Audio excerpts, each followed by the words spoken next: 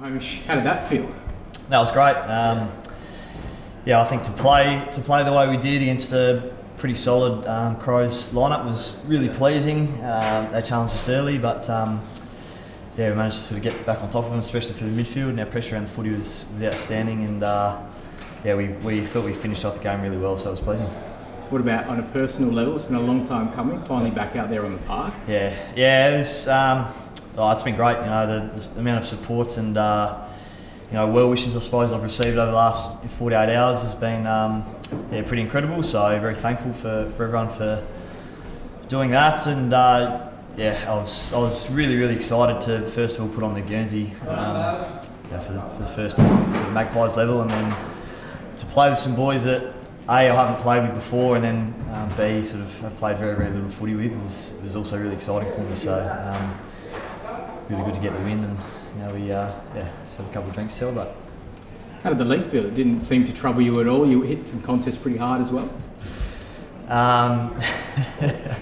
You've got a few boys here that are just keeping you entertained. Yeah, no, the league felt alright. So sort of landed on it a little bit awkwardly early on in the game. It kind of my knee just sort of bent pretty aggressively, I suppose, early on in the game. But sort of settled down after about 30 seconds or so. And other than that, it was fine.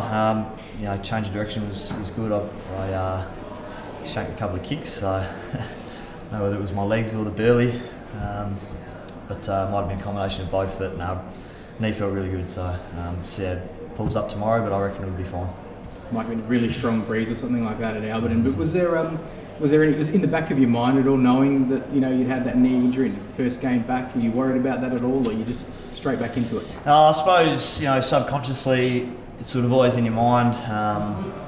You know, you see Alex Rance do it last night, and it's like, oh, Jesus, you know, it still sort of happened, and